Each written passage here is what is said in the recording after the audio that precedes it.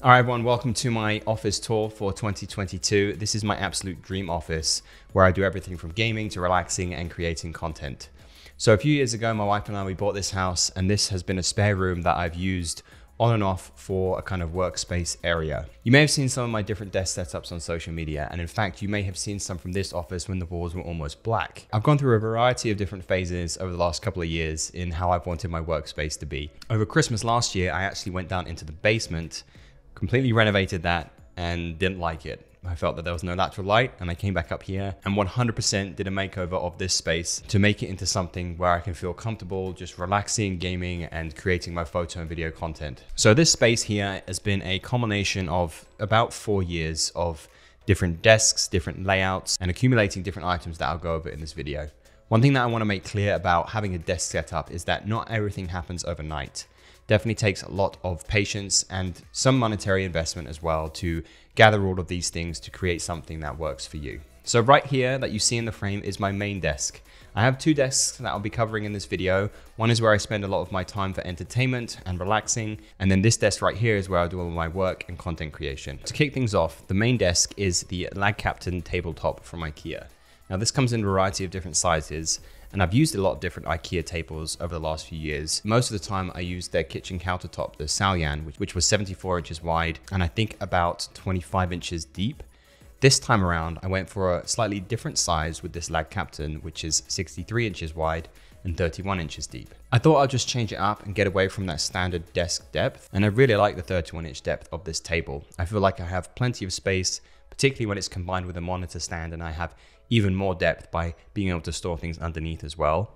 So this is something that I'm very happy with, and I'm glad I went with a deeper desk. The desk itself is sitting on a pair of autonomous legs from FlexiSpot, but I just found that the standing option wasn't something that I would use. I'm rather active anyway, so when I'm working, I'd much rather sit down and be more comfortable, which then allows me to be more dialed in and more focused. And because I'm more comfortable, I end up being a better, more productive creator. So this workstation itself is powered by the 14-inch M1 Pro MacBook Pro. I've done a lot of videos on this Mac over the last couple of weeks, and I won't go into too much detail about it because I feel I've talked about it a lot. But needless to say, this Mac is absolutely fantastic. It handles all of my content creating needs without even breaking a sweat. So it's the near-base model.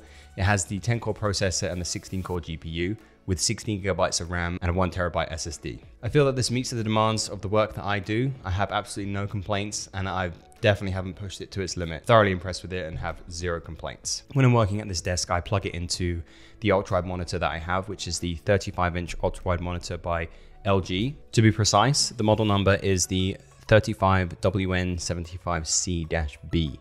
I bought it locally for about $400, and I think it retails for about $500.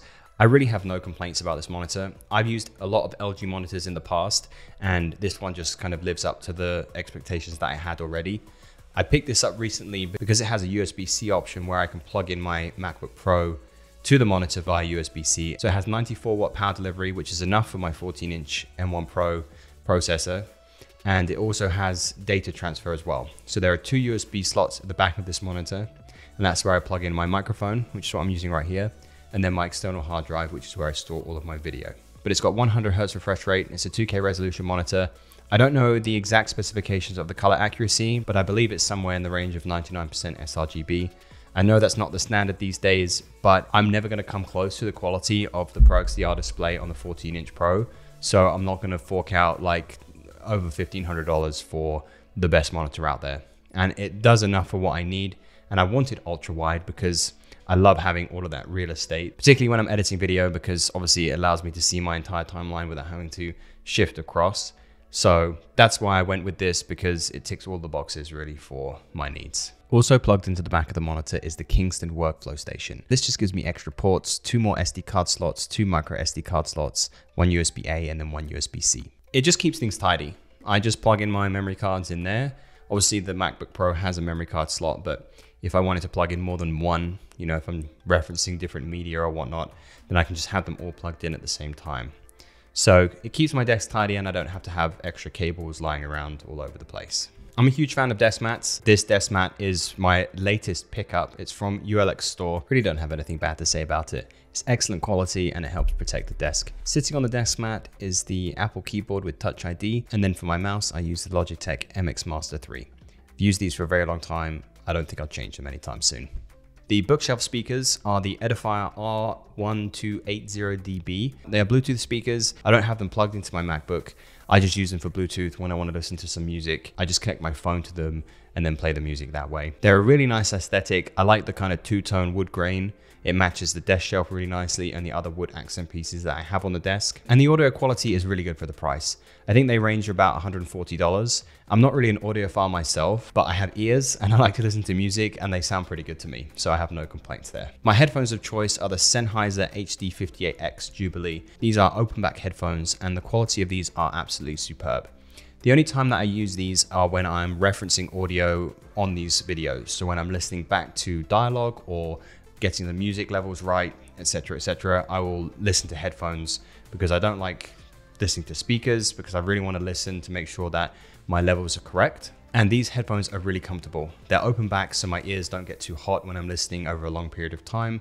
And they're around ear. So they don't sit on my ears and they don't go over my ears, but the ear cups are really large for my rather big ears. And they're really comfortable because they're not squashing my ears when I'm wearing them. And I can endure long editing sessions without having like a headache or anything like that. Final piece of kind of audio related equipment is this microphone right here. This is the Shure MV7 microphone. So it does have XLR support, but the reason I bought it is because it has USB support. I used to use the Rode VideoMic Pro, which I do use for my vlogs, but I'm kind of liking this setup. I've been testing it out for a while and I had done it in the past in some previous videos, but I'm kind of liking this, so I'll be using this for the most part from here on out. As for some accessories on the desk, I have a lot of Grovemade products and I really like Grovemade. They are an excellent company. It's all made in the US and a lot of it, for the most part, is handmade as well. Their products, however, are an investment, but you're definitely getting what you're paying for and it's something that's going to last you a very long time. I have the Grovemade monitor shelf. This is the first edition one, so it has changed since I got this one, but it's excellent quality and it allows me to obviously have my monitor on the desk and then store things underneath if I need to. The iPhone stand is probably one of my favorite items that I have from Grovemade. So it works with the MagSafe charger for the iPhones that are compatible with that. It's at eye level, so if I get a notification, I can look at the screen and if it's important, then I can address it. And if it's not, I can ignore it. And it's definitely helped my productivity because whenever my phone would go off before, I would instantly grab it. But now it's kind of a little bit more hands-off and allows me to kind of stay focused at the task at hand. The next Grovemade item is my headphone stand. This is just something that I wanted to kind of complete the desk aesthetic. It's beautiful wood and I mean, it's a headphone stand. It doesn't do anything fancy. It just holds my headphones, but I wanted to get it, so I got it. And then the other Grovemade piece, it's the bookshelf. Grovemade actually sent me this in exchange for some photos and a sponsored post that I did about 2 years ago. So I picked it because it matched the monitor stand really nicely. Once again, it's really solid build and I think it just kind of completes the whole aesthetic of this kind of wall space to the left of me. Now, I'm sure you've seen the Alex drawers on people's desk setups, mainly because one, they look great, they're really good functionality for storage, and they make excellent table legs. But the reason I got it is because it allows me to have an extra kind of tabletop, so to speak. I keep my camera gear there where everything's really accessible, and it just complements the setup really nicely. For the most part, I keep things stored in these Wandered Tech pouches. I've done a video review on these a while back and it's overdue for a new one, so I will be coming out with a long-term review of these, but they are amazing. I use the Wandered backpacks and have nothing but good things to say about them. I think they are the best in the market and their tech pouches are no exception. So definitely check them out if you're interested as well. Let's talk about the wall behind my desk. So we have these lights from Gove. They are Bluetooth lights and they're fully addressable, so you can change the color to whichever you want. And I'm really pleased with how this turned out. I'm using these lights to frame the rest of the layout on the wall. In the center, I have 2 pegboards from IKEA with a variety of different items on there. And then on either side, framed by the 2 light bars, are 2 beautiful pieces of wall art from 2046 print store. I definitely recommend you go check them out if you're interested in space style wall art. Moving on to my second desk. So this is my gaming setup.